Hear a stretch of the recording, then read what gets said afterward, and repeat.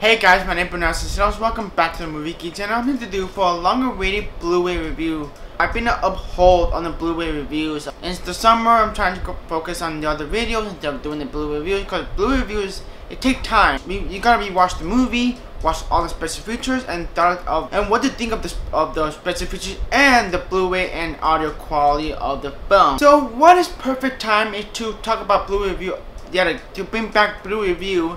It's the perfect movie for me to talk about this on Blu-ray review. This is the 50th Marvel Studio film, and you know what I'm talking about by the title is Guardians of the Galaxy Volume 2. This is one of my most anticipated Blu-ray release. I've been wanting to rewatch this movie since I saw it twice in theaters, and I want to buy this so I can complete my Marvel Cinematic Universe on Blu-ray up to date. So far, next one will be Spider-Man Homecoming, and it'll be up to date as thus far. I want to talk about my thoughts before I'm going to all the Blu-ray reviews. I want to rewatch this movie to see my grades and my overall thoughts. I want to rewatch this movie to see my opinion is still the same, and it is. I still love this movie. Yes, I noticed that this is not as good as the first movie, which is amazing movie, very different, original, very obscure Marvel property that nobody knows. But I will say, the visual effects, the acting, the directing is much improved from the first movie. They're bringing the A game from making the second volume. But I will say the soundtrack is not as memorable as the first movie. The first movie, the soundtrack alone is memorable. You can remember all the soundtrack. In here, there's a couple of music that I know of, but there's a couple of music that's very new to me. That's very good song, but not as memorable as the first movie.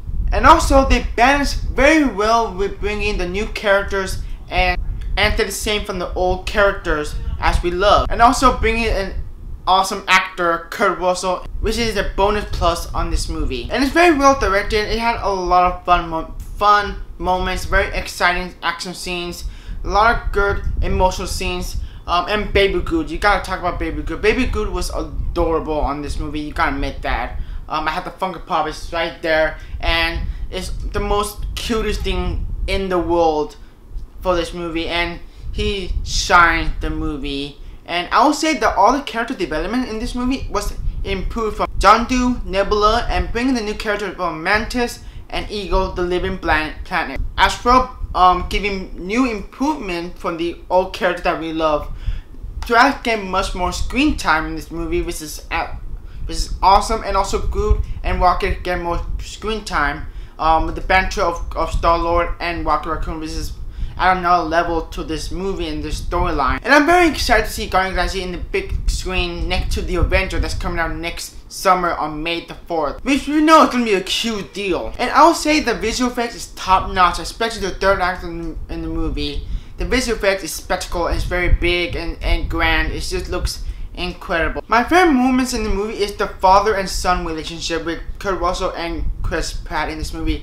The performance in there is really good, and it's just you can see that we care about Chris Pratt, that finally he had a father, but there's a twist going on with his ego. And I love the new character of this movie. I love Mantis, and we can introduce the perfect human beings, Aisha and her colony. If you know the comic books, if you know her brother is, if you know who that is, good job. I'll say it's worth it.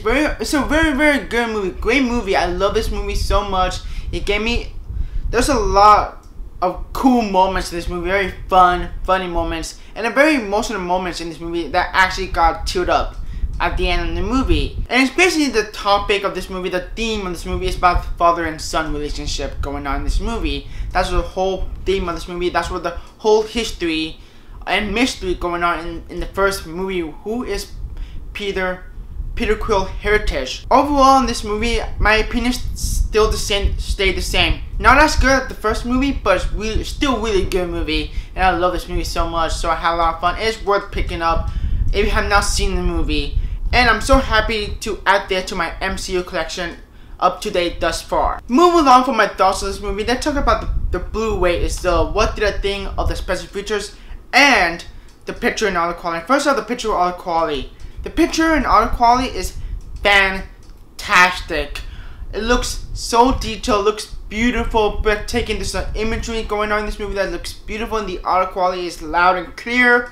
And you can hear the music background on it. It's fantastic.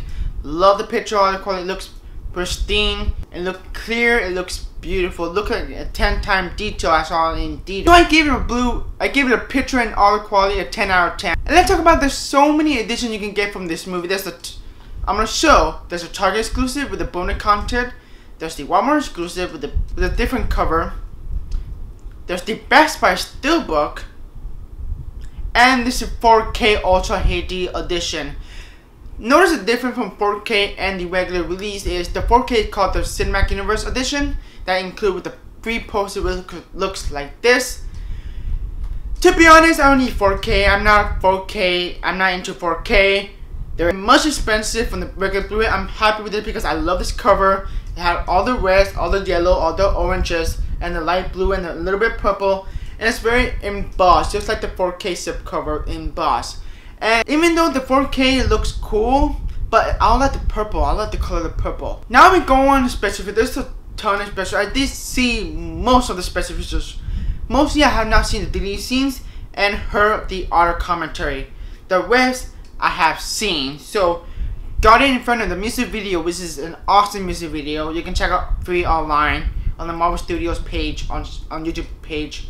We have hilarious deleted scenes which I have not seen yet. We have a rigid gag wheel. This is the one I'm most excited to see. I love gag wheels, especially every Marvel Cinematic Universe have its own gag wheels, and they're so much fun to watch. Seeing actors play around and director play around while they're making the movie, and it's a fantastic gag wheel. I have a lot of fun watching that. It's 3 minutes, or I see it's 5 or 4 or 3 minutes right there. Really good at gag wheel. We have bonus round, the making of Guardians of the Galaxy Volume 2. This is a 4-part behind the scenes making of this movie, and I love that. And if you know me, I love anything to do with making of behind the scenes of the making of the movie, a documentary. This is 4 part. They're around 10 or 8 minutes. Fantastic. They talk about the visual effect. They talk about bringing the actors, their A game, the director. They talk about how he had fun making this movie. And they talk about the music, what music choice they want, why they chose this music for this movie, and it's a lot of fun. I love the documentary. And lastly but not least is the audio commentary, which I'm gonna hear and hear just if I have time, because it feels like rewatching another movie but with an audio commentary. So I'm gonna have fun hearing that, because I love audio commentary and what the director is saying. Why they showed the scene, how they're making of the scene, and talk about, analysis and all that is fantastic. Before we go on a closer look, I have the soundtrack of this movie. It's obviously the Awesome Mix Volume 2. There's a lot of good songs in here, including my favorite Fox on the Run, which is not in the film, but it shows it was heard on the trailers. But I love the song in there. I wish that was kept in the movie, but really good. And one of the best music on this album is Guardians Inferno performed by the Sneakers featuring David Hasselhoff, which is fantastic. If you see the music video, that music video was so much fun. 70s, inspired music video, and it's fantastic. I love the soundtrack and the album, but not as good as the first album, which is Awesome Mix Volume 1. Now we go on the closer look of Guardians of the Galaxy Volume 2. Now here's the closer look of Guardians of the Galaxy Volume 2, Blu-ray and DVD digital copy. Here the slipcover, a very nice holographic slipcover and a very embossed title and the characters as well. As well, on the back is very holographic. The spine looks very nice on the shelf next to the rest of the MCU slipcovers. Sadly, it is the same cover as just like the slipcover, as well on the back. And of course, it always comes with the digital copy and Disney Movie Awards. And here's my ticket stubs of the Thursday showing and the Saturday showing. Here the DVD disc, just plain as white, and the Blu-ray disc, the color blue. That is the closer look of Guardians of the Galaxy Volume 2. Okay, that's all for the closer look of Guardians of the Galaxy Volume 2.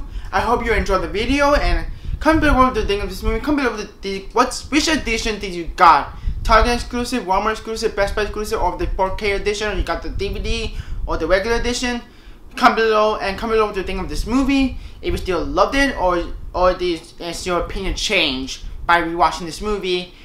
And if you're new to this channel, please subscribe. There's a lot more content going on in this channel. And I'll see you guys on next Blu-ray review.